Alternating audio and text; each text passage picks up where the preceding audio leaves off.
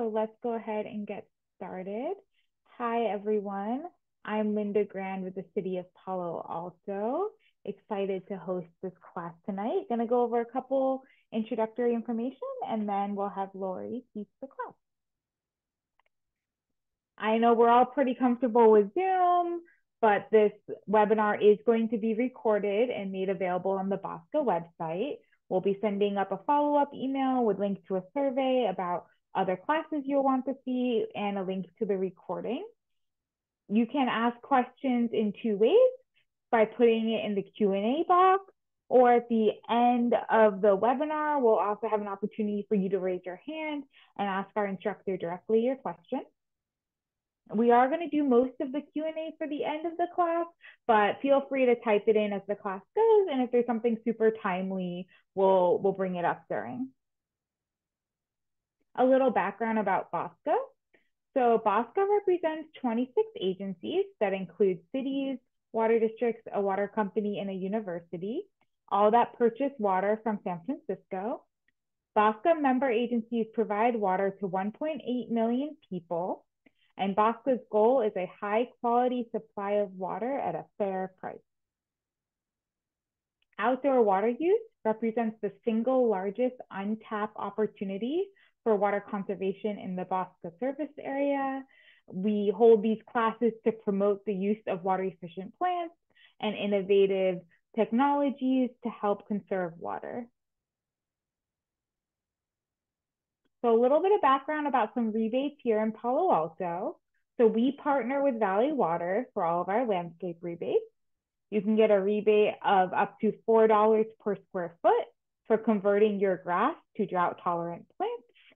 We have rebates for rain barrels, cisterns, gray water laundry systems, irrigation upgrades, and more. All of this information can be found at our cityofpaloalto.org/ways to save page.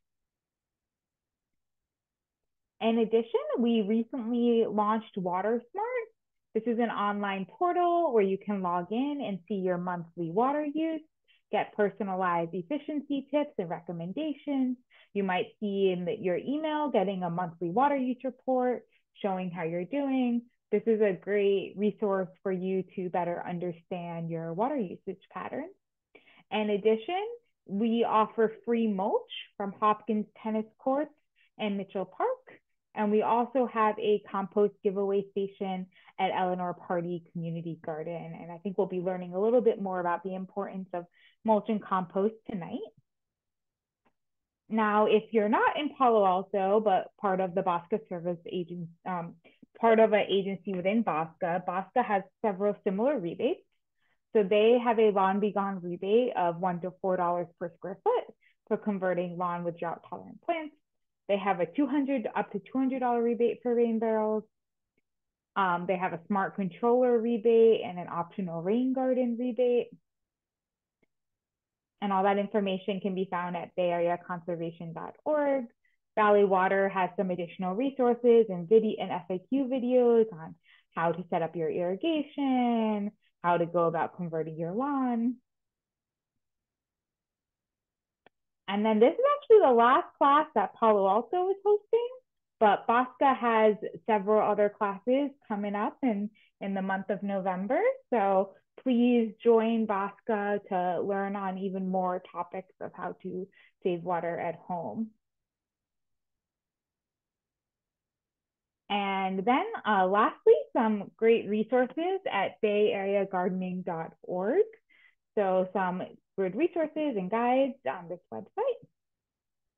I see a question about the rain barrel rebate.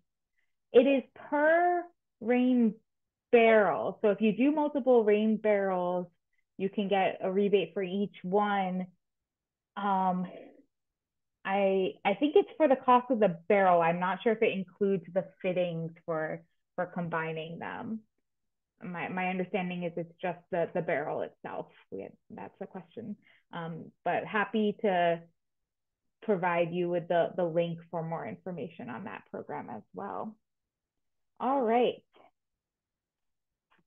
So I am excited to introduce our instructor. So Lori Caldwell is an Alameda County master composter, a Bay-friendly certified landscape professional, and self-taught edible gardener. She recently received a technical certification from the Maine Compost School. Her mission is to connect people to the soil and all that it provides. She has been happily teaching sustainable gardening classes since 2007. And Lori, I'll let you take it away. Good evening, everyone. Excuse me. Um, like Linda said, yes. My name is Lori. I am here to talk to you about water-wise gardening, specifically for edibles. I am a big edible gardener. This picture here is my garden my last year fall garden. And so, yeah, I'm happy to talk to you about all the tips and tricks. So please feel free to put your questions in the Q&A. Thank you so much for coming today. All right.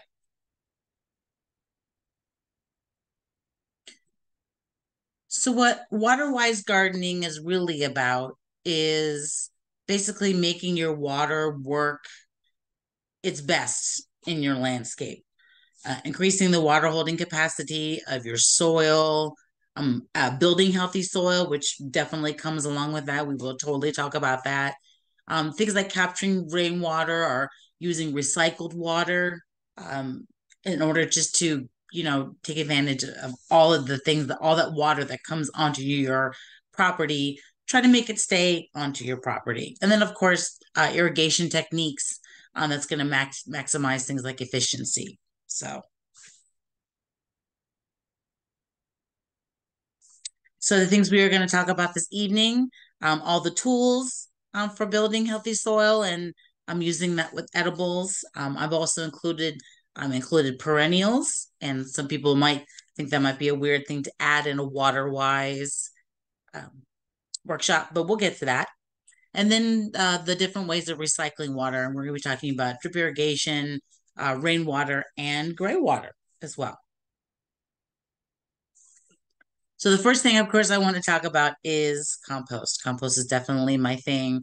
Compost is going to be the key to a very successful garden in a variety of different ways. Mostly compost, what we call basic compost, something that's most likely been made out of food scraps, maybe yard waste, fresh trimmings, bark of trees, that sort of thing.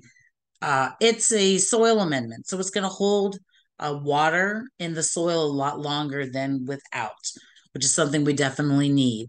If you are contending with a problematic soil type, maybe something like clay or even sand, compost is going to definitely help with that process by aerating the soil, at least the clay soil, so it allows for more drainage, for more nutrition to pass down, as well as the roots of anything you're going to plant to be able to work its way down in through the clay soil.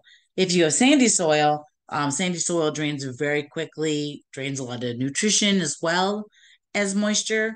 So adding compost to a sandy soil situation is going to help those particles clump together so they can hold on to water definitely for a lot longer, as well as keeping moisture levels kind of on a nice little even keel, which is super important, as well as keeping the temperature on an even keel. And that lends itself primarily to plant health. A plant that has to go through wet and dry or hot and cold situations has a tendency to get stressed out, and a stressed out plant is going to be preyed upon by any pest in the neighborhood, pretty much. So, like I said, it can hold its own weight in moisture, which is great. And generally, the applications are usually top dressing, which is when you're preparing a new site for planting, just putting about 1 to 2 inches of compost right on top, just kind of roughly working it into the soil. When you water, it'll percolate down into the soil, which is nice. And then applying compost primarily around the the base of existing plants. That's called side dressing, and that's a great application as well. If you are growing food in containers, maintaining the nutrition and fertility of the soil is going to be super key, and compost is going to be really key to making that happen as well. Excuse me. Allergy season. Worm castings. It's a different type of compost, made primarily of things like food scraps in an enclosed container. It's great for folks who don't have a lot of yard waste, but they want to be able to compost. Maybe you live in an apartment, maybe you just don't have any trees, or you're unable to get the right amount of stuff that you need to do basic composting. So worm castings are a great option. Unlike the basic compost, which is more of a soil amendment, worm castings are we're going to treat more like a fertilizer. They're very potent. They are very high in nitrogen. So if you're growing food, it contains a lot of nitrogen and a lot of beneficial microorganisms. So when you add it to the soil, not only is it taking care of making sure that the soil has nitrogen, of course, which is one of the primary nutritional elements in plant growth and plant fertility, pardon me, and the beneficial microbes in your soil are going to be there to kind of cut out any kind of pests or any kind of diseases just pretty much from the get-go, which is a great option as well. And it's also great to utilize to start seeds with. I always like to implement castings as part of when I transplant my new plants. They generally will get liquid form of the castings, and it works really, really great. Also great for house plants as well, but we're talking about edibles, so. And then, of course, there's mulch. Coarse mulch for perennials, that being something like a woody tree, fruit tree, something like that. Mulch is going to be great. Coarse. I personally like a good 2 to 3 inch pieces per when I'm looking at purchasing mulch. You also do have the option of um, getting mulch for free, either by an arborist. I usually go with smaller companies. Chances are they're going to have smaller trucks. So for that, I might expect anywhere from about 5 to 10 cubic yards of mulch from something like that. If you go to like a bigger operation, like a Davy Tree service, where they have much larger trucks, you're looking at least a minimum of 20 cubic yards. So depending on how much you want to mulch or how much area you have to mulch, it's always a good option to try that. I've heard really good success with chip drop as well. Generally, there's a bit of a waiting list when it comes to arborist mulch. So that's something that needs to be taken into consideration if you're on some sort of deadline or you just want to finish up the project. But you do also have the option of purchasing mulch, of course. Some of the great options they have out there is recycled content mulch, which is generally sometimes it's arbor mulch and then they dye it specific colors, or they're doing a lot of great things with chipped up untreated pallets, like the picture that you see on the left. It's a brown chip. They usually dye them in different colors. I would steer folks away from the black dyed mulch, primarily because it's over time, it is definitely going to fade for sure. And then usually when it's around a lot of plants, it really holds on to the heat and really just pushes the heat back up and into your plants. So sometimes you'll experience, um, brown leaves on the bottom of your plants. It's too hot. I always tell everybody it's like wearing a wool turtleneck sweater in Livermore in the middle of August. It's kind of like that. But you also have a lot of options. Like I said, I always try for the piece size. About 2 to 3 inches really makes for a really good coverage when it comes to mulching. And some of the benefits of mulching are many. It will eventually break down and build up that healthy soil, just like it will with compost, as well as it's going to help suppress weeds and its ability to hold on to moisture, which is great. And again, it like compost is going to lend itself to keeping the soil at a specific moisture level and a specific temperature level as well. And then there's fine mulch. Specifically, I like a good fine mulch for my annual edibles, most likely, like some fleshy kind of plants. Pine needles, I would definitely break them up a little bit. 1 to 2 inches for this mostly. While mulch is great and it does have good water holding capabilities, you don't want, especially annuals, you definitely don't want them to have too much water on that. Straw is usually the traditional thing, and then leaves as well. Even though leaves are great, just to kind of to be left underneath the tree that they fall, or put them in your compost, of course. Now, hydrozoning is another key element when it comes to water-wise gardening. It's grouping your plants by their water needs. Also, I always take into consideration whether or not its sun and shade needs as well. So the example I have listed here are planting perennial herbs, say like a rosemary, next to maybe like another woody pollinator plant, or even just another pollinator plant in general. They both have the same relative requirements. Most uh, woody perennial herbs have tendency to be really drought tolerant. So I'm going to take that into consideration and I'm going to plant those together. I'm not going to put my rosemary and my tomato plant next to each other. They have completely different requirements. If I water for the tomato plants, then I may overwater my rosemary. But of course, if I water for my rosemary, it's going to be not enough water for my tomatoes. So, in order to keep your plants nice and healthy and alive, and especially if you're going out and buy plants, they're not always cheap. You want them to be to stay on your in your landscape as long as possible. Smart controllers help with this as well. So, doing hydrozoning, you can do that very easily with a smart controller by, controlling, this is where my fruit trees are, and they have a specific time and amount that has to be required for them to water, which is going to be definitely a lot higher than say maybe things like your tomatoes would be. So maybe your annuals are all together and they're all grouped into one kind of zone for a certain amount of time. And then you're going to have maybe some drought tolerant plants, your perennial woody herbs. I'm always a big proponent of, regardless of the fact that you're growing food, you're always going to want to grow something that's going to attract pollinators or beneficial insects. Generally, that's a lot of our California natives. Generally, those are usually drought tolerant as well. So I'm going to incorporate all my drought tolerant ones together as well.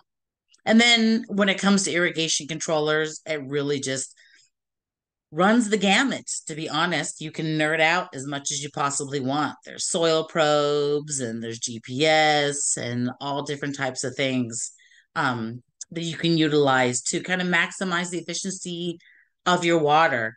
I'm also a huge proponent of irrigation controllers that have a seasonal adjustment feature on it. So the way it works is nothing really changes except for the amount of water that comes out of your irrigation. So the dates are the same, the days of the week, the times are all the same, and even the duration is even the same. So you can find yourself, as we are now kind of working our way out of our course, out of summer into fall into our winter, that now I'm not going to have to irrigate as much, but I still wanted to come on in a certain amount of time. So I can use the seasonal adjustment to turn down the amount of water that my plant gets. Middle of the summer, it's going 100%. But as I move closer and even closer, just to even turning my irrigation off in the wintertime, it's always going to be nice to be able to adjust that. So seasonal adjustment is a great option as well. So when we're talking about edible planting and we're talking about row culture, I'm always interested in letting people know about the biointensive method. It's been around for as long as we stopped moving and started propagating. And the main thing about it is it's going to increase your yields because you're going to be able to plant your plants a lot closer together, just to kind of get out of the mindset of the row culture. When these plants are planted together a lot closely, they have the ability to kind of create their own living mulch. It keeps the soil a little bit cooler to help with moisture, of course, and with weed suppression. And then you can put a lot more in a much smaller space as well. And then there's other things that come along with it, basically closing the loop. And if you're ever interested, there is a gentleman, his name is John Jevons, and he teaches a lovely workshop outside of Willits here up in Northern California that really focuses on it. And it's great for the small farm, for the big farm, for any kind of thing. So I have a great little visual. So on the left is your traditional kind of row culture, and on the right is more of the biointensive, where they kind of plant things, what's known as off center. Also, things like interplanting is another really big key with biointensive. So in the garden on the right, so say it was a spring garden, and I was doing tomatoes. Some of these dots would be tomatoes. Some of these dots might be basil. Some of these dots might be carrots. And I can interplant them all together and plant them amongst each other for mutual benefit to, of course, to maximize my yields and utilize the amount of space that I have. But also, it comes to things like companion planting. So planting that basil is going to keep something away from my tomato or my carrot. So interplanting all those things together and growing them relatively close together. Now, if you're doing this with containers, or even if you're just doing this in the ground, keeping the soil healthy, making sure that your plants have all the nutrition that they need are also going to be super key when it comes to planting that, especially planting densely. Now, I want to talk about adding perennials to your garden. And I know we're talking about water wise, and I know everyone's first thoughts possibly could be, well, perennials don't seem to be very water wise. And a lot of people may have come to this workshop thinking, well, edibles themselves aren't that really water wise. And some people can think that they are very water intensive. Definitely not as intensive, I would say, as grass. But with the building healthy soil techniques, you're going to be able to maximize and make that water last a lot longer and work a lot harder in your garden. So perennials, not only is it potentially water wise well, but it's actually another great um, building healthy soil technique. So they're definitely a lot more productive than annuals, that's for sure. You plant them once, and then depending on the type of the plant, you can expect to get decades of fruits or whatever else that you happen to be growing um, with that perennial, since we're specifically talking about edibles. Fruit trees, vines, herbaceous perennials as well. The roots, they enable the structure, the soil structure. This is where, when it comes to building healthy soil. Also, when you're planting perennials in close proximity to annuals, you get the benefit because perennials have a tendency, their taproot goes way deeper into the soil than most annuals do. So they're able to access water in the deeper regions of the soil, as well as very important trace elements that we have to provide on the top level because they exist so low down in the soil. Things like magnesium and iron, calcium. The perennials are able to pull those resources up from deep in the soil, and then the annuals close by are able to take advantage of that as well. And then they're generally hardier. They're going to be able to handle a lot major extremes as well. So I think in the long run, especially if your ultimate goal is to grow food and to provide food for you, for whoever, for your home, or if you're going to be donating it, it's always going to be key to kind of have those hardy perennials in there. Perennials are always going to be the key to any kind of edible garden. And, berries, fruit trees, artichokes, herbs. There's a lot of things to choose from.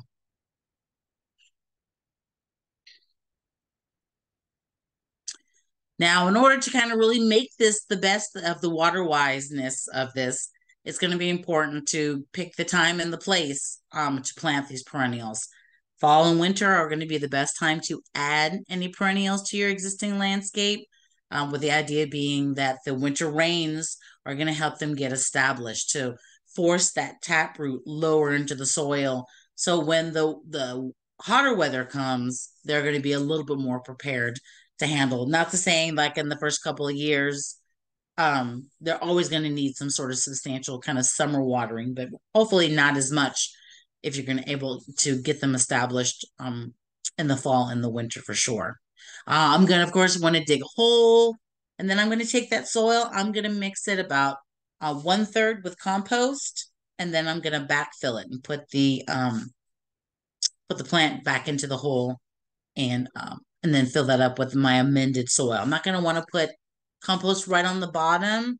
Put compost right on the bottom, and the perennial has no reason to literally branch out its roots. This way, it's all mixed into the soil, and now not only are you getting the tap root to go, but all those kind of fibrous roots to work their way out. When you're working with clay soil and you're planting, especially things like fruit trees, my best recommendation would be to you is to prep the hole a day or a couple days before. Sometimes you might have to give it a little bit of water to loosen up the soil a little bit, and dig, an appropriate size hole. And then I'm going to fill that up with water, and then I'm going to wait for that to drain. I want to make sure that you know that it's porous. Sometimes with clay soil, sometimes it has a tendency to not allow water or anything to kind of pass through. If you've ever seen, I mean, I've seen, very old avocado trees, but only very short in the soil where it's not really, it's only getting a little bit of water from the direct right there at the root. Because sometimes with clay, it becomes kind of hydrophobic. So by kind of flooding it with water and allowing it to drain, it'll probably take all day, just as a heads up, especially for clay soil. So, do it in the morning and then figure you're going to do maybe planting maybe the next morning.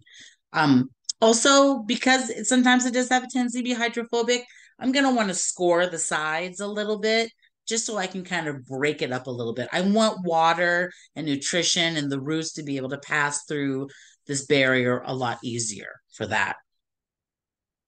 Now, when it comes to drip irrigation, especially when we're talking about fruit trees, you always want them to kind of go to the drip line, basically where the canopy ends. Where the canopy ends, that's how far out you want the irrigation to go, because that's where all the roots are as well.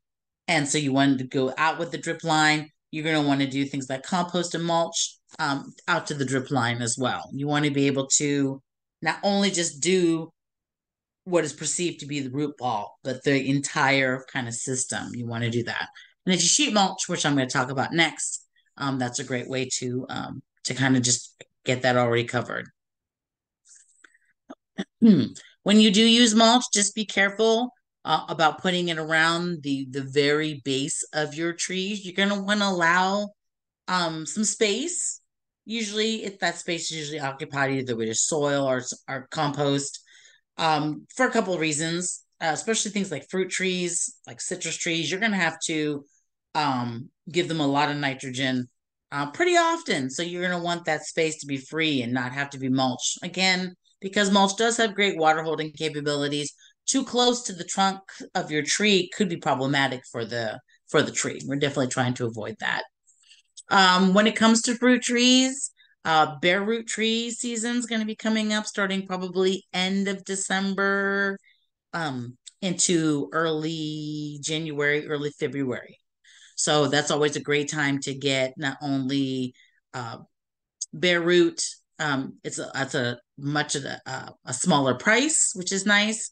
Sometimes, depending on the tree that you're trying to get, sometimes you have to get a second tree if there's not already another tree that's similar in your neighborhood or already on your property.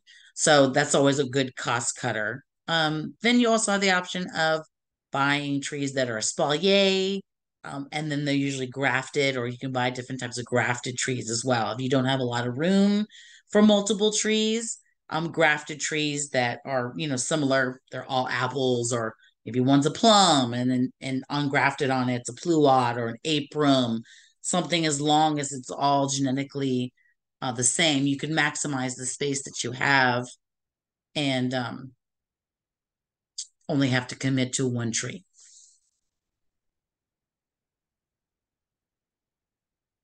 So sheet mulching. It's cardboard, compost, and mulch. And this is if you especially if you're doing like a food forest or you're putting in a fair amount of perennials or pollinator plants, sheet mulching is definitely the way to go. And like Linda said, there is a rebate that's going to be involved with that. I would definitely take advantage of that. That's free money to be had. Like anything else that I talked about this evening, with sheet mulching or with compost and mulch, both of which part of the sheet mulch process, we're really talking about promoting healthy soil and plants. Sheet mulching is great for unused areas. So if there's an area that you're not really sure what to do with, but you would like to keep the soil in place, especially if we end up getting rains like we did last year, sheet mulching is a great way to kind of keep soil there instead of having it run off and go into our waterways. That becomes problematic for the waterways and for the organisms that live in there. So, and then, like I said, if you're not really interested in really planting anything, why not just sheet mulch over it? It creates like a beautiful kind of blank canvas from which to work with. However, if you already have existing plants, you can sheet mulch around them with great success. Eventually, it's going to save you money, water, and time, especially if you are transitioning from an existing lawn to something like a more of a food forest. Definitely. Weed suppression, cardboard is going to be our weed blocker. It is permeable, so it will allow for moisture and for nutrition to pass along with it, but still be a weed suppressant. I'm a huge proponent of it because I've seen a lot of really great soil on top of landscape fabric. Nice and crumbly, beautiful, everything. But then as soon as you pull away the landscape fabric, you see a lot of just gray, especially for clay soil, just gray, white roots with no nutrition, nothing really to it. So a permeable barrier is going to be more beneficial to building healthy soil for that. Protecting the environment, especially if you're able to pull things kind of out of the waste stream, like recycled cardboard boxes, or you get free mulch from an arborist. And then with the addition of compost into your landscape, when you do use compost in your landscape, you're doing a lot of things to help fight uh, global climate change. Soil has the ability to capture that carbon and hold it into the soil indefinitely, as long as the soil is undisturbed. So by adding it, and if you're sheet mulching a very large area, and you're probably going to be using about 2 inches of compost in order to do the sheet mulch project, you can expect to sequester a significant amount of carbon in your soil for a very long period of time, especially if the soil, again, has been undisturbed. So our first layer is going to be cardboard. You can purchase rolled cardboard. It's known as beef flute. The price ranges and it's become a little bit more difficult to find. I'm sure. I think in the South Bay, I've seen a couple places. San Jose. I'm not sure if they have them in what is for Palo Alto, but personally, I am a huge proponent of recycled cardboard boxes, Amazon Prime boxes. The box in the picture is a bicycle box. Those are the Cadillac of cardboard boxes. They're probably about 3 boxes thick. Each box is roughly around 6 feet, and that's when it's closed. So when you open it, you get a lovely 12 feet of cardboard to cover a significant area. And then when you're thinking about when you're doing it, you want to make sure that when you put the cardboard down, especially cardboard boxes, you want to make sure you overlap about 6 to 8 inches. And recycled cardboard is great for that because that automatically has those gaps. So you're able to really kind of cover those gaps. Our next layer is going to be compost, about 1.5 to 2 inches right on top. Again, it holds its own weight in moisture, so that's super perfect, building up that healthy soil.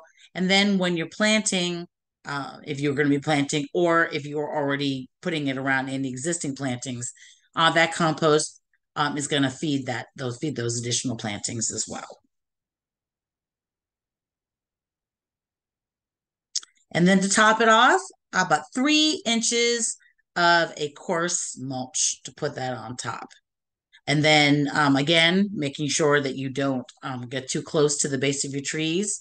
It's going to become a great sponge and not allow for too much evaporation. Again, keeping the temperature and the moisture of your soil at a nice little even keel. And again, all this material is organic in nature and it will eventually break down. So generally when it comes to sheet mulching, the general maintenance for that is mostly just when you discover that either the mulch or the cardboard is broken down, you're just gonna move aside that old mulch, just patch with a piece of cardboard, put the old mulch on top, and then put some new mulch on top of that. Super easy. Now, when you first, of course, when the first thing you should do is, of course, apply for the rebate program. Wait for them to give you the okay to do it, and then you can go ahead and move ahead. I always like to, there's a little bit of prep if you're doing something. So you're getting rid of a lawn or an area, especially if you're going to be doing trenching along the hardscape edges. You're going to want to contact 811 for sure. 811, I usually go to the website um, and then, do a ticket. Just let them know that you're going to be trenching. Or if you're going to be putting in significant larger trees, things that come in about 5 gallons or larger, you're definitely going to want to make sure you put that in prior to sheet mulching. And then when you do that, it's always going to be super key that you make sure that you plant it slightly above the soil level because you're eventually going to add those sheet mulch layers on top of it. And you don't want to, you definitely want to avoid kind of a bowl situation. If you're planting a pollinator plant or something for beneficial insects, you might be more inclined to plant it slightly mounded so it's a little bit higher in the soil even after you sheet mulch it. Most drought tolerant plants don't like to get their feet wet. So mounding and creating some drainage for them is going to be super key. And then capping and your irrigation, your existing irrigation in your lawn, and converting it to drip irrigation.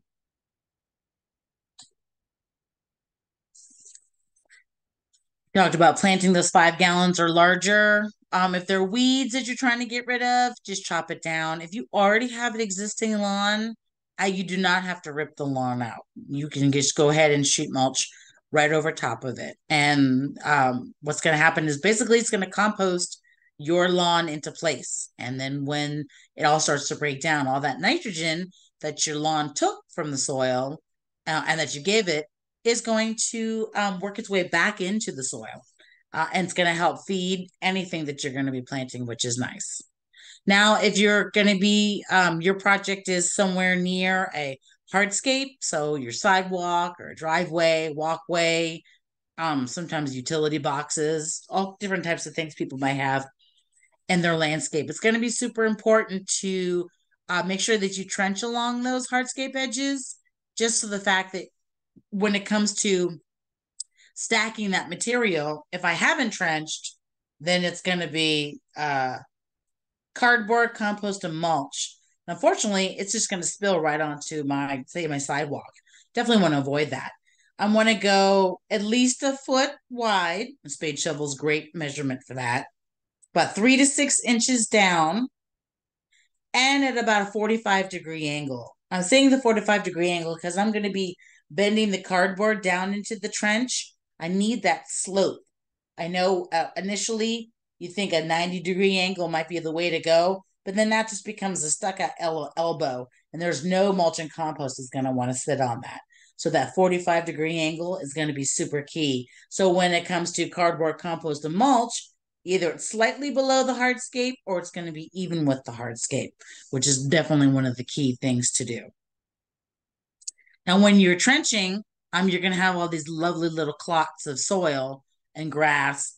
I always say it's always going to be best to try to incorporate some visual interest, or if you're, like I said, if you're planting drought tolerant plants, to kind of create mounds just for visual interest. Or if you're not into that, then just lay it evenly on your property and then sheet mulch over top of it. Because unfortunately, because it is soil, it doesn't qualify to go into your green cart or your organics cart. It would have to go in your landfill cart, and that would take probably weeks and weeks to do. So why not? Why not do that?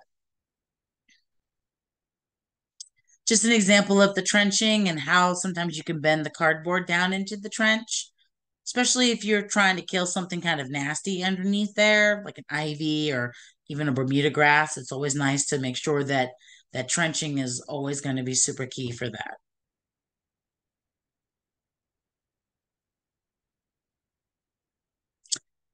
Don't forget about pollinators and beneficial insects. These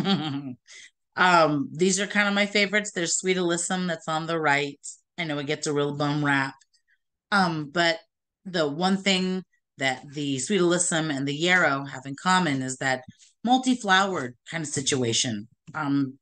Bees love it, butterflies do love it, as well as beneficial insects. The plant on the left is my favorite, which is yarrow. It is a California native. It is drought tolerant. The native comes in with a white bloom, but you can get cultivars of a variety of different colors. It is also the host plant for at least 5 different types of beneficial insects, one of which I've showed you here, which is the juvenile lady beetle, which is going to eat copious and copious amounts of sap-sucking pests that most likely are going to come after your edibles. So,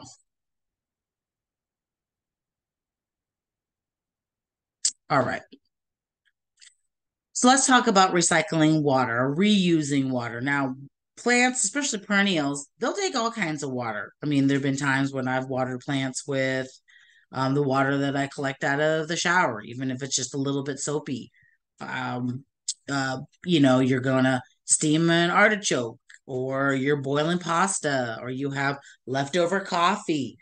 All of these things still totally qualify uh, in order to water your plants. And then, of course, there's options like, of course, like gray water, rainwater catchment. So first, we're going to talk about gray water. Specifically, the system that I always talk about that you don't have to have a permit for is the laundry to landscape system. I'm sorry, Linda, I was drinking tea when you were making your announcements. Does the city or Bosca, they do a laundry to landscape rebate? Yeah, Palo Alto, we partner with Valley Water for a $400 rebate for our laundry system. Oh, wow, that's great. Is that for the whole system? Yeah, for anyone putting it in, they can get up to $400. Wow, that's great. Um, so most gray water system, the laundry landscape system is the water that comes from your washing machine. Water that comes from your shower, that's a different type of gray water system, and that would actually have to be permitted. Usually there's some sort of pond or some sort of feature that comes along with it. But the water from the washing machine, that's water basically on demand. So, and the nice thing about laundry to landscape is in the wintertime when it's, obviously we don't need to be irrigating things. You do have the option of switching it over so the water does have the ability to go and be treated in the sewer for sure. You do have to adjust your soaps to make sure that they're non-phosphate soaps, which is fine. But sometimes those soaps make the pH a little bit alkaline in the water. So I always end up giving a little bit more acid to by adding coffee grounds to kind of beef up the acidity. When it comes to edibles, they actually do like their soil slightly acidic. It makes it easier for them to take up nutrients. And then, of course, there are acid loving specific plants that do really well with a little bit more of acidic soil. I Fruit trees, specific things like citrus, and of course, things like blueberries as well. The thing about gray water is it cannot be stored unlike rainwater, so it has to be used. So, like I said, basically every time you do a load of laundry and you have that system, that water ends up getting pumped out to most likely your perennials, your woody perennials, just making sure that the gray water is actually just touching the soil and not touching the actual leaves of the plant. There's no gray water overhead spray. Generally, usually with gray water, especially if you're doing things like fruit trees, there is a kind of a whole kind of filtration system. The water will initially just might come out and might go into a mulch basin, usually with full with mulch and with compost, and then they're planted in conjunction around trees, and the trees will be able to take advantage of that, as well as that mulch and compost kind of filters out anything. It's kind of its last opportunity to filter anything out because there's food particles and clothing particles and stuff like that. So um, the mulch basins act kind of as a biofilter and also just slow down the water, slow it, let it sink and let it spread, and then the roots of all the adjoining trees will be able to take advantage of that. This is what the valve system looks like. Again, you can adjust it so it either goes straight out to gray water, or if it's raining, or if there's something that you're washing, you're doing a bleach load or something, you can easily switch that to sewer, and then that will go to sewer and not to your garden. So yeah, definitely check for those rebates for sure. Rain barrels, rainwater harvesting. You really don't have to go fancy when it comes to rainwater. If you can have opportunity to collect it in any kind of thing that you can. A lot of people like to do DIY. Um, get a 30-gallon trash can with a lid, invert the lid, cut a little hole, and then at least cover the hole with some sort of kind of like fine mesh. Probably have to staple it or attach it somehow just to keep the leaves and bugs and stuff out of your water, but porous enough so water can definitely pass through. And then just put it underneath a downspout anywhere that water comes off of your roof. There's a lot of kind of calculations and stuff that you can do, and there's cisterns and all different types of things. But if you just want to keep it super simple, 5-gallon buckets or trash cans, or go out and get your rain barrel. There's a rain barrel rebate program. Take advantage of that. If you're concerned with because you can store rainwater indefinitely. If you're concerned about mosquitoes breeding in that water, this is where the mosquito dunks come into play. It's a bacteria which its only goal is to kill any mosquito larvae in the water, but the water itself is still potable. I can still drink it. My kids can play on it. Animals, birds. I can, and of course, use it to water my plants as well. So it's a great way to do it. It comes with either kind of donut, or sometimes it also comes granular, and you can find that at your local nursery or your local hardware store very easily. All right, drip irrigation. Again, I talked about the smart controllers and the ability to do seasonal adjustment. Generally, when you are transitioning from, especially if you're converting from regular sprinklers or regular sprinkler heads to drip irrigation, there's a couple things that you need to do. First of all, you need to bring down the pressure of the water that's coming in, that's going to be coming into your drip irrigation. Your typical shower sink water, it's going to be too much. You need to bring that down to probably about 25 to 30 pounds per square inch. So that's going to require putting a pressure regulator on whatever system you're going to be converting to drip irrigation. You can either do that at the valve. There's usually a pressure regulator and there's a filter that come along with it. Or if you're not handy, like myself, you can get a pop-up conversion kit. It looks similar to an actual sprinkler head. And basically, you just find the most appropriate place to put it when you want to convert to it. This way, you don't have to do it at the valve. You can do it right at the level, at the lawn level, so to speak. So, say my area slopes down towards the street. I'm most likely going to want to put my new sprinkler head up at the top. That way, water doesn't have to really kind of work and be pushed up. Again, I just have to go down to the main line, which generally is about half-inch PVC. I'm going to unscrew the existing sprinkler head, and I'm going to switch it out for my conversion kit. And then I'm going to add that in. If it's got some threads, I usually add a little bit of Teflon tape along clean the threads, Teflon tape the threads, and then I'm going to go ahead and screw it to the top. And then to the top of that, there is there's a function on there where it's going to give me an option of sending out two half inch tubes that come off of that. So to be honest, I really like this as an option, especially since I'm going to be most likely digging up that area anyway, and that way I can convert it without having to, cut PVC and do a lot of stuff that I don't really want to do. Or I don't want to do and mess up and then have to redo. Let's just be honest with it. Drip irrigation. So it runs the gamut. There are MP rotors, there are bubblers, there is inline tubing. There's larger ones. It's called Netafim. So if you wanted to do just a grid pattern, you could just do a grid pattern where it's gonna do it evenly. In my garden, I just use inline tubing. It's half-inch tubing, and it's a the emitters are about what 6 to 12 inches apart. You can get them in different lengths, and like I said, I just spiral it back. You can see towards the bottom where the tube goes from brown to black.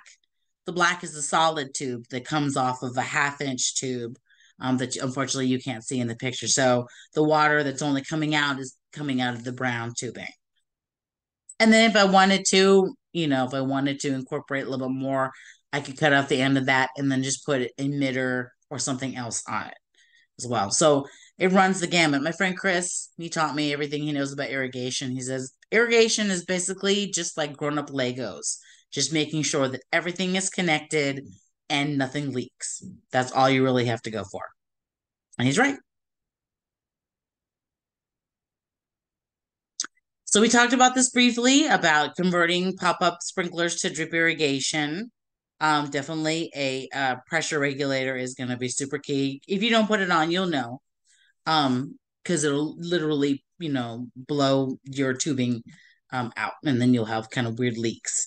Um, if you're sheet mulching, which of course I'm totally going to recommend, you're going to lay your emitter hoses on top of the compost layer, but underneath the mulch layer. So that water is going to be kind of protecting it. Also, too, especially in the middle of summer, that mulch layer and that compost layer is going to help protect um, the tubing itself, just for the fact that they really take a hard beating in the sun. That they're covered with mulch, they're going to be cooler, as well as they're going to be protected from the direct sun as well.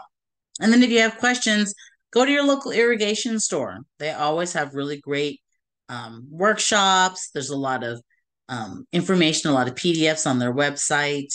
Sometimes it's just a question of just taking a picture of your site, letting them know where all your sprinklers are, and saying, I want to convert.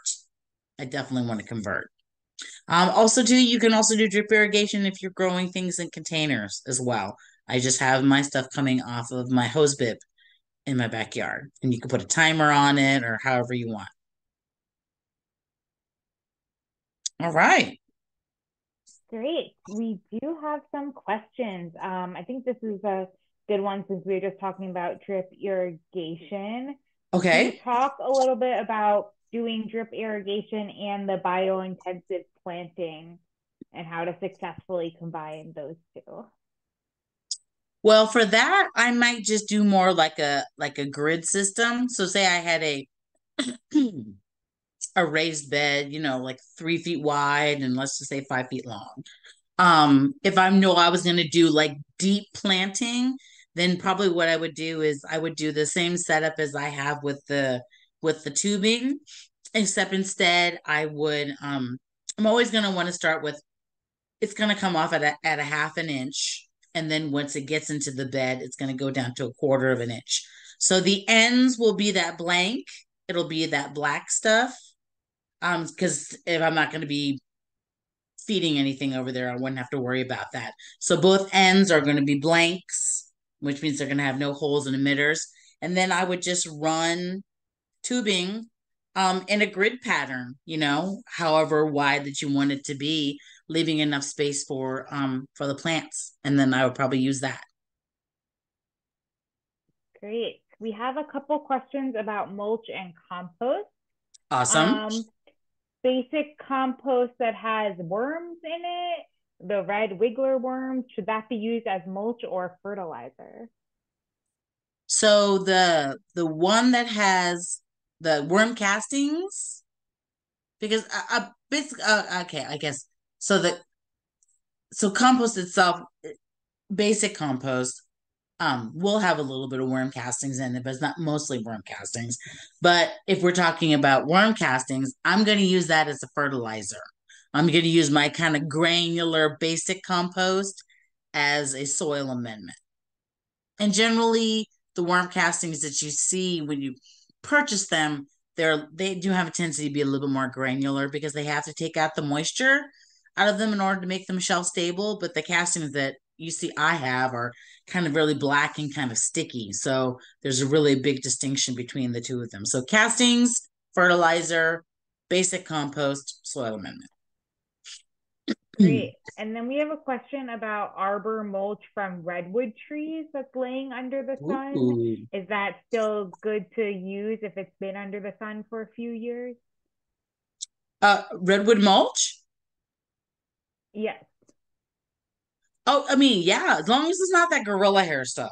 Just don't use that stuff. But redwood mulch is the Cadillac of mulches. The Cadillac. It lasts a long time because it's used to being wet, because it's a redwood. And I think it's beautiful. So if you can get, redwood mulch, then definitely do. Just not the furry stuff, the stuff that looks like coconut coir or hairy or stuff like that. That's like trying to sheet mulch with chamomile flowers. Great. Thinking of sheet mulching, is there do you have any is there any way to do sheet mulching and not and if there's any concerns about fire safety, is there any way to do it in a way to ensure that the cardboard wouldn't cause any sort of high fire hazard if it's in a high fire possible zone? Well, the nice thing about it is if you're already incorporating this as part of edibles, then you're already going to be irrigating it for sure. So that's also definitely a function. Also, too, the piece size is going to be super key. So, like I said, that 2 to 3 inches of like a chip is always a really great size. And if you go like 3 inches, one of my colleagues just went to a mulch fire test and she said the big stuff, the really thick stuff, like the big redwood chips, those catch fire relatively quickly. And the very, very small stuff, like the red, like them, they call it mini bark or whatever. That stuff has a tendency not only to catch on fire, but because it is so small, it's easily picked up by the wind on fire and then it'd be able to transport the fire from where it originated to the rest of your landscape. So that 2 to 3 inches and making sure. And the nice thing about it is, and mulch does hold a lot of water in a long period of time. The part of the things they showed about in the mulch test was it looked like it was about to catch fire. And then because it does hold a lot of water, it just kind of fizzed out at the end. So I would say that 2 to 3 inches makes a really good mat and does have a tendency to really hold onto water a lot longer for weeks and weeks, to be honest. So if that's a concern, then I would say either try to, make sure that you keep your plants that you're growing there on a good irrigation schedule. Great. And then we have a question about thinking of converting lawn to high raised vegetable beds. Couple questions here from Raj about the depth of the soil, how high to make the bed, if there's any certain like vegetables for each season, um, and kind of a little bit more about like the fertilizer needs. I know that's a lot, but I guess maybe it's like high level when you're thinking of converting lawn to these vegetable gardens, kind of how to get started and how you would set up that type of bed and some key vegetables to include. Sure. So, I mean, I'm definitely going to recommend, sheet mulches, even if you're going to be incorporating things like annuals. You could still definitely sheet mulch. What I would still recommend is, anything from your raised beds. there's two things. Number one, I'm always going to want to put cardboard underneath it, regardless if I'm sheet mulching or not, just to act as a weed blocker for sure. If you're dealing with something like maybe clay soil, before I put down my raised bed or even my cardboard, I might try to aerate the soil a little bit with like a pitchfork or a shovel, just so when I don't want, because when you go to fill it with soil, the soil's all nice and fluffy. And so now it's all fluffy, fluffy, fluffy, fluffy, fluffy, and then it hits hard pan. So I might consider um, picking the spot where I'm going to put my raised bed. I'm going to aerate the soil. I'm probably going to put some compost on top, water that in, and then put the cardboard down. Depending on what the situation is with gophers in your area, now would be the time to, excuse me, to line the bottoms of my raised beds with gopher wire, which is generally about quarter-inch hardware cloth. They call it cloth, but it's just wire on a roll. So I would definitely incorporate that. You don't have to make them very tall because you're actually going to have to fill them with a significant amount of soil and compost. So generally, the standard is about 12 inches tall. Try not to make them too wide. Usually 3 to 4 feet is usually maximum. So you don't have to walk in them. You want to be able to have enough space to grab across for weeding or for harvesting. Mostly just to give yourself access for sure. And as far as vegetables, I mean, now we're definitely moving our way into the winter. So now's the time of the year to plant all your brassicas. So your kale and your broccoli and your cauliflower, your collards, onions and garlic. It's time of the year for that. Things like chard. I grow a lot of cilantro in the winter time. Citrus is going to be big. Um, Again, bare root fruit trees are going to be big. Right now, also too, it's a great time to put in those pollinator plants as well. But again, you're going to want to make sure you hydrozone them. Any kind of root vegetable, your rutabaga, your radishes, your beets. Now's the time of the year to go ahead and put those in as well. And generally, since the bulk of the plants, especially a lot of our winter crops, are mostly just leaves, nitrogen is going to play a really key role as far as keeping them kind of healthy and thriving. So generally, I will I would fill that raised bed with soil, and I would of course, mix some compost into it, water it, and kind of get it to settle down a little bit before I plant. And I generally like to plant on overcast days just because I don't want to worry about my plants kind of struggling in the sun, even in the winter sun. And then usually once I planted things, I'm going to dilute some castings in some water, and then I'm going to water my plants in with that. And then that's not only going to water them in, but it's also going to provide them with some nitrogen. And generally, as long as your plant, in this regard, this is for spring and summer and winter gardens, as long as your plant is not producing a flower or a fruit, you can continue with a nitrogen source as far as kind of fertilizing is concerned. Once everything starts to flower and fruit, it's really about providing phosphorus in order to help that. And you could use that usually with something like bone meal, generally speaking, usually has a higher phosphorus in there. Hopefully that answered your question. Yes, that was great.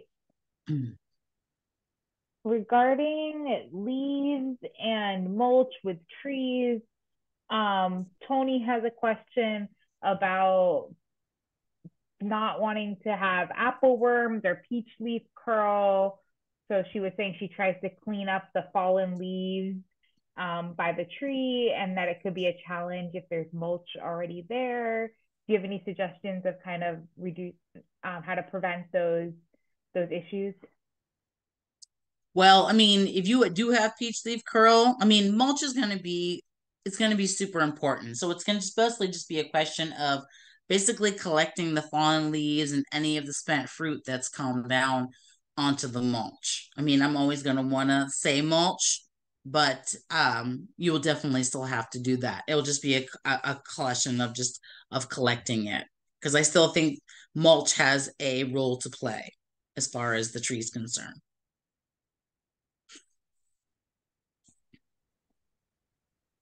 Okay, we have a couple questions about animals and insects, how to deter them without harming the plants, and any suggestions for edibles to control squirrels. They're eating tomatoes, cucumbers, etc. They have an issue with squirrels. Yeah, we all have an issue with squirrels. Right now, at least as far as, because like I said, I grow everything in containers. So my deal with the squirrels and the cats these days, I have been putting old takeout chopsticks, wooden chopsticks, and I've been basically placing them around my plants. And if it's an empty container, I just fill the container with it. I'm finding it to be a really good deterrent because not only can they not climb in there, um, and they can't dig. So that I've been finding that is a good deterrent. If you don't have chopsticks, you can use, plastic forks, or someone told me one time they use bamboo skewers with the points up. That's a great way to, that's how I deal with cats and squirrels. And the other question was about protecting plants. What was I'm sorry. Yeah, how to prevent pests without hurting the plants. Well, number one, the ounce of prevention as far as keeping pests at bay is to build that healthy soil. I know I talked about it and talked about it and talked about it, but I can't say it enough. Building healthy soil is going to be key. Um, if it comes to the point where that's just not enough, depending on the pests, if you're incorporating things like mulch, again, I'm going to say mulch is great. Mulch is also a perfect habitat for the predaceous ground beetle. It's probably half an inch in length, kind of black, opalescent, shiny. They live in your mulch and they prey on snails and slugs and their eggs. Again, planting things to attract pollinators and beneficial insects, especially those sap suckers. That's going to be another kind of key thing. And all depending on the type of pest that we're talking about. Sometimes there's barrier methods, there's traps, slugs and snails. There's the old beer trap. There's things like diatomaceous earth that you could use. There are a variety of different ways. I always like to go to the UC Davis IPM website. I love that website for pest control because basically they're taking that hierarchy where building healthy soil, and then they give you a variety of different options. With sometimes the option has to be a chemical, but then if that's the case, then they're going to recommend the least toxic chemical in order to do it. So, like I said, snails and slugs, barrier methods, usually things like aphids and whitefly or scale. They generally have a mutualistic relationship with ants. So sometimes it's a question of being able to separate the pests from the ants. Usually with fruit trees, that's usually something like tanglefoot. You're going to put that around the base, around the trunk of your tree. Put a piece of fabric or like an elastic bandage or something on there. You don't want to put that on the bark directly. So barriers, there's non-toxic sprays that you can make out of water and dish soap and vegetable oil, um, all different types of stuff. Great. Regarding adding acid to the soil, we have a question if tea leaves is good for that. I mean, tea leaves would be good. It's not as much acid as coffee is, but the thing about tea leaves, it's going to add nitrogen, which is still going to be something that's going to be key.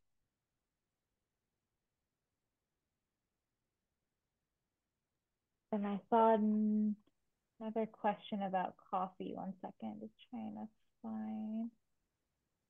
I think When there you was a go to you, oh, sorry. I think there was a question about um how to add coffee to trees and like where to is it where to spread the coffee grounds. Okay. So And they said they mostly put them under citrus trees. Is that okay? yes, absolutely. I give them to my citrus trees. Actually, everybody gets it. All my edibles, perennial and annual. The key for coffee grounds is it's kind of thin to win. You can do thin, but you can do kind of regular applications. Really thick coffee grounds are going to mold like crazy, and then that mold might possibly jump on your plant. We definitely want to avoid that. So, like I said, it's thin to win, so I'm gonna spread it across the soil. So it's like I'm making a sandwich with a piece of bread and I'm putting mustard on it. I want to see the bread underneath. I don't want it just to be all mustard. I want to be able to see it. So spread it thin, spread it wide, and then definitely water it in for sure. Um, Sometimes I like to dry them. Sometimes I just go through it's the end of we've drank all the coffee in the coffee pot, and sometimes I'll just keep adding water to the coffee pot, and I'll just keep running it until the water runs clear. And then I have a nice big bucket of just actual kind of weak coffee, and I will use that to water as well. But Great. thin to win is the key if you're using them fresh. We have a question about how to encourage healthy worms directly in the garden. Build healthy soil. Put that compost in there. Compost, compost, compost. That will bring the worms to the park because you're having food for them. And they're definitely going to be looking for that, and they're going to aerate it. You don't have to go out and buy worms. You don't have to do that. I mean, to be honest, if you just want to do an experiment, just find a bare patch of soil or, water it a little bit and throw a piece of cardboard on top of it. And then come back in a couple of days. There's going to be just worms right underneath the cardboard. So building healthy soil is going to be super key, and compost and mulch are those things. Great. Jane has a question about what can be used instead of 2 to 3 inch wood pieces for coarse mulch. She lives on a former orchard, so there's lots of termites. Instead of that mulch. Yeah, instead of wood pieces, what is a different alternative for coarse mulch? Oh, I mean wood. I mean, really, wood is the only alternative for a coarse mulch. I mean, that's it. It's just depending on the piece size. The only thing that I know that's extra special, it's kind of hard to get, um, but yeah, any coarse mulch is going to be most likely is going to be chipped up wood. Anything else would be fine mulch, but that is not going to be that's only really good for fleshy annuals, not so much for heavy perennials, for woody perennials. Okay, we're getting through these.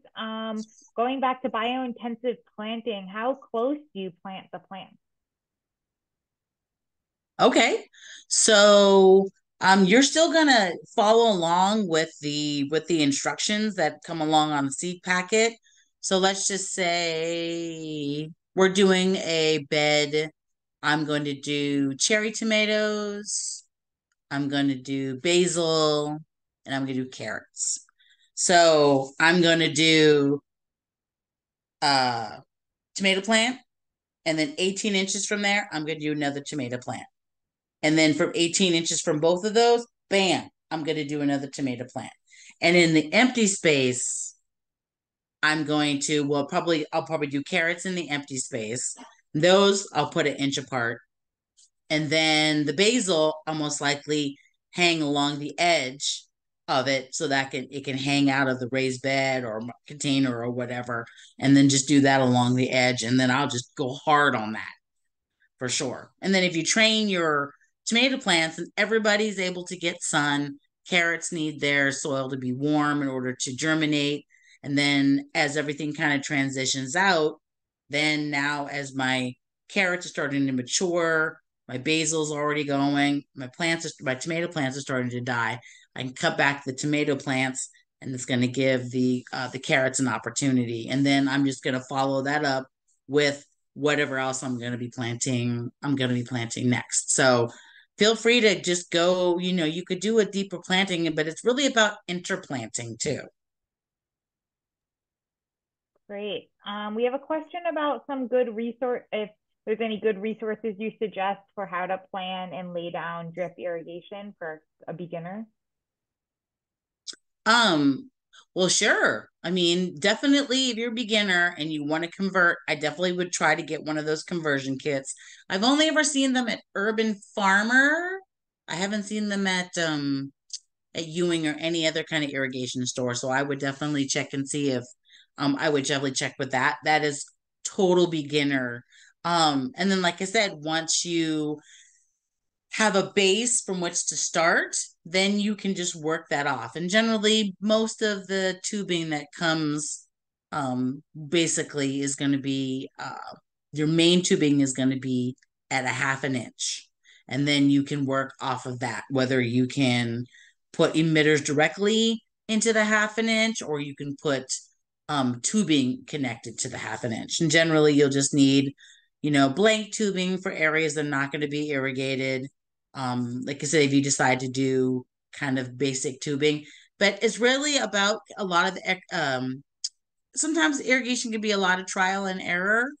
And don't discount hand watering, to be honest. You can be just as efficient as a hand water as you can with a having a drip irrigation, mostly because you can figure out whether or not your plants actually need to be watered.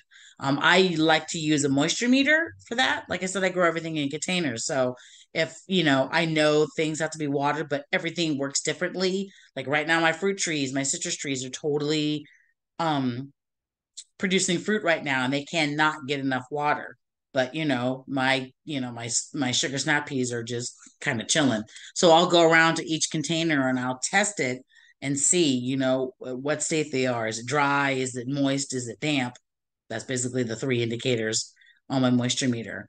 And I will do that. It is actually very, very, very easy, believe it or not. Like I said, making sure that you have connectors, and that if you're doing things on main lines, especially if you're connecting things to like your PVC, always making sure that you have Teflon tape to do it.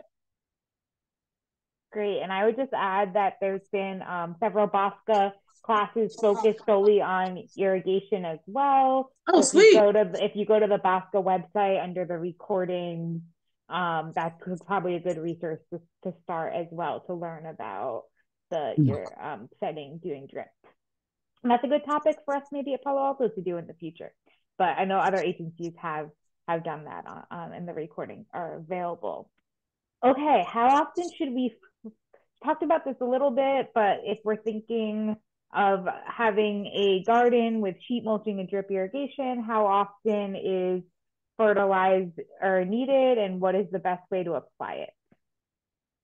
Well, I guess the question is, again, like if you're doing like a nitrogen fertilizer, you're only going to want to do that while the plant is mostly just leaves and stems, and that includes all your fruit trees as well. So before they start to bloom, before they start to set fruit, anything, you're going to want to definitely fertilize it. So in containers, you're going to have to fertilize and amend a lot more often than if you are growing in the ground. So if I'm growing up a lovely little, say I'm doing kale and onions together. Those are great companion plants. I can grow all my lettuce, I can grow kale and chard. I can grow those along all my onion family plants. And I'll probably do that biointensive as well. So I'm not going to worry too much about the onions, but I'm mostly going to want to focus on making sure that there is a fair amount of nitrogen to support any of the leafy greens that I'm going to go ahead and give them. So again, I'm going to give them some sort of nitrogen source at the beginning when I put them in. And then depending on how well they're doing or not doing, they might get another application, another month or another couple of months afterwards. Spring and summer ones have a tendency to be a little quicker because they go straight from nitrogen, and then I'm switching over to phosphorus. And then really all depends on what's happening with your plant as well. So this year we got all that rain, and it really affected my citrus plants. I ended up with a potassium deficiency. My leaves were curled, and the ends of the leaves were all brown and crispy. I ended up with an iron deficiency. My leaves were yellow except for the ribs, except for the veins were all bright green. So in that instance, I needed to bring in some iron and some potassium. So I actually went out and got a citrus mix in order to correct that. And in my container, I've probably given it citrus mix at least once or twice uh, in the past few months. So your plant's always going to tell you kind of what it needs. Sometimes when a plant's stressed out, you don't want to mess with it too much. But if it's starting to, change and have some sort of um, mostly a deficiency, then yeah, then I would definitely interject. So I've used citrus mix on my citrus plants. I've used acid mix as well. I also like a citrus mix because it does contain iron, um, as opposed to just using like a regular kind of iron. Great. We have a question about if you could talk a little bit about permaculture. Oh, sure. It's two words basically. It's permanent agriculture. So sheet mulching is part of it. Things like food forests. Basically, you're creating you're setting up long term kind of working with nature systems in your on in your landscape. So utilizing the materials that you currently have on site for mulching or for composting, and a lot of building things like herb spirals or growing like food forest where you're going to grow in different types of layers. You're going to have maybe a mushroom layer, and then you're going to have an herb layer, and you're going to have a shrub layer, which is maybe like berries, and a fruit tree layer, and then maybe like a big tree that's going to kind of cover everything and all the kind of things that kind of come along with it. But basically it's working with nature, not a lot of inputs. We have a question on the brand of citrus mix that you use. This person also has issues with the lemon tree. I am loving Down to Earth.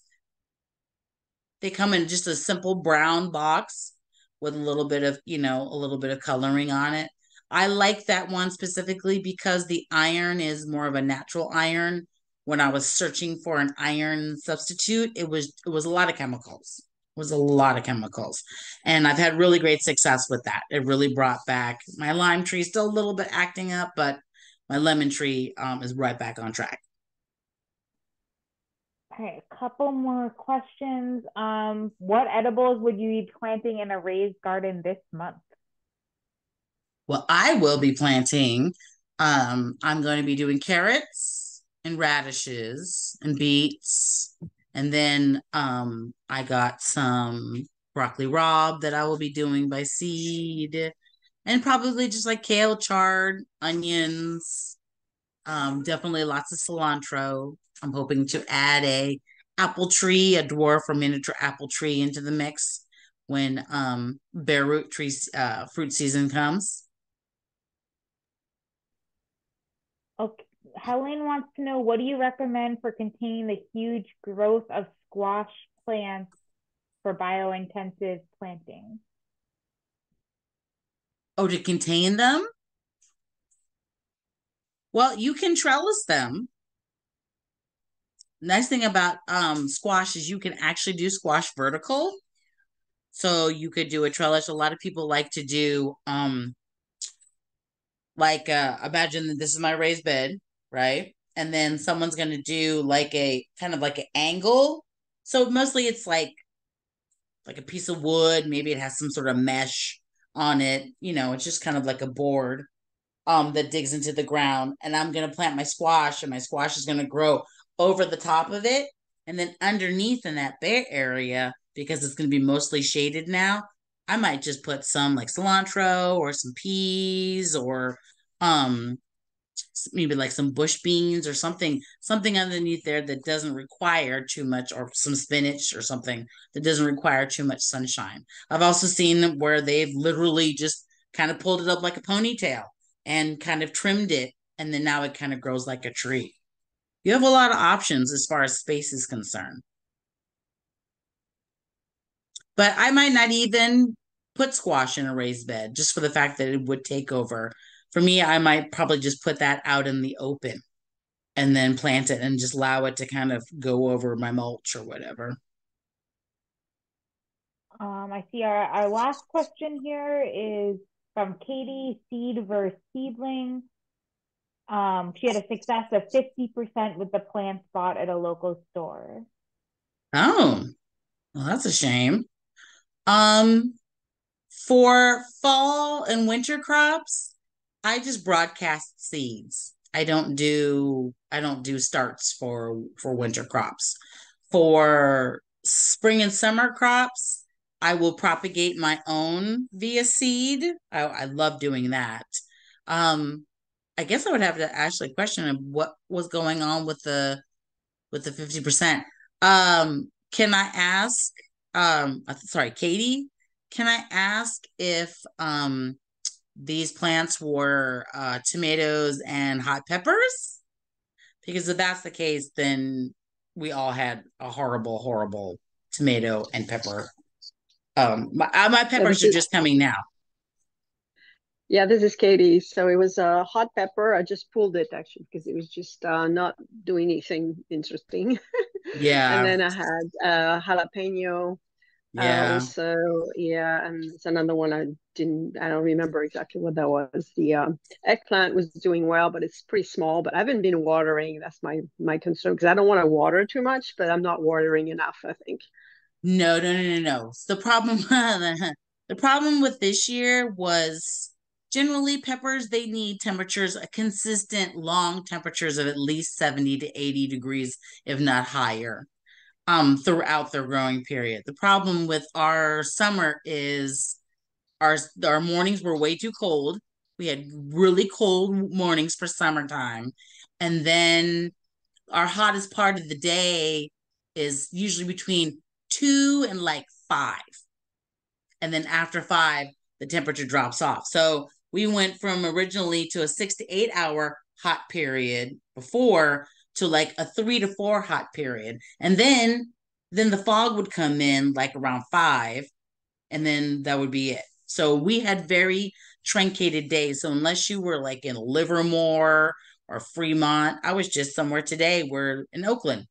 Their tomatoes are just now ripening.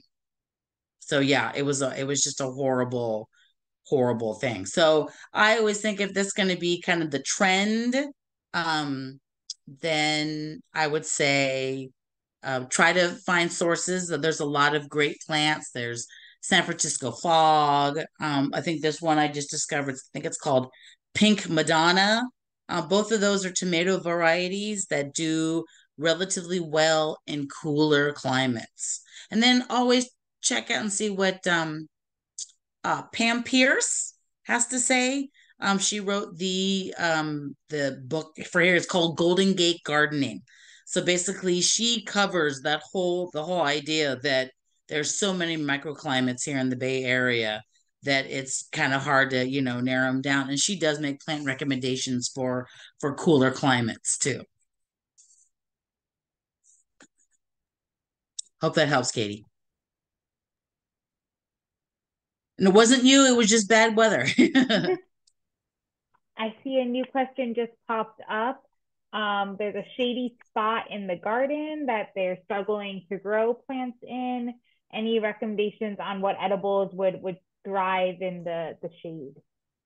Well, the nice thing about it is, you can do in most kind of shade loving edibles only really need about, is it filtered sun or is it just like really shady? Because you could do a lot of cold weather crops in shady gardens.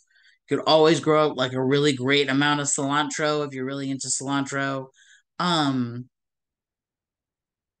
you could do easily things like kale and chard. you do have options. And don't be afraid to experiment a little bit too. Please take into consideration that usually there's a lot of requirements like shade lovings 2 to 3, kind of semi shades 3 to 4, full suns like 6 to 8. But you also have to take into consideration what the microclimate is of your landscape. My backyard is on the good summer day is at least 10 to 15 degrees hotter than my front yard because my backyard's all paved, narrow, so the house is close by, and there's a 6 foot wooden fence. So taking this, sometimes heat can be also be your friend, even if you can't do it with the sun. I do want to recognize that we're at 8:35. We're happy to stay on a little longer, but if anyone does need to hop off, this is being recorded and we will send the recording out. Feel free to put any other questions for the next couple of minutes in the Q&A or raise your hand and you can ask Lori directly. I do see there's a couple shout outs, Lori, that someone had learned from you sheet mulching years ago and it worked, and learned how to make compost from you too, and keeping the pile moist was very important. So just some thank yous there to Lori. Oh, thank you, anonymous attendee. At first I thought it might be my mom, but no, my mom doesn't have dying grass yard. I'm glad I could help. I'll give it another minute or so. Oh, Mindy's asking you to repeat how to deter gophers. Oh, if you're planting in raised beds, definitely you're going to want to make sure that you're going to line the bottom of it with a hardware cloth, like a 1/4 inch wire cloth that comes in a roll, and if you can lay it out and set your raised bed on top of it, or you can just line it like a coffee filter, line it on the bottom, attach it a little bit to the sides. The idea being that they might still want to nibble on the roots, but they're not going to be able to chuck the whole thing down. And if you're planting individual plants and you're having consider putting your the roots of your plants in a gopher cage as well. And those come in a variety of different sizes, or you can make your own. But if they're gophers have really taken over the past few years. A lot of people are having a lot more problems with them. So yeah, just trying to deter them, that's going to be kind of super key. Okay, anyone else have any other questions for Lori? We do still have 24 for people on the webinar. Feel free to put it in the Q&A or raise your hand. Don't be shy.